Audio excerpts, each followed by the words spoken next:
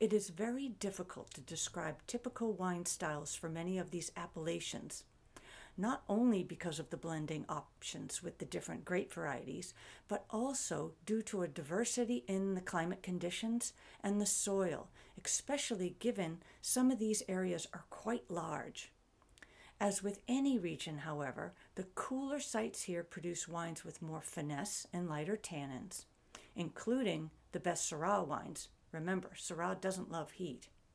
And in the warmer sites, Mourvedre shines, and the wines will show more body and a meaty, gamey flavor from Mourvedre in the blend.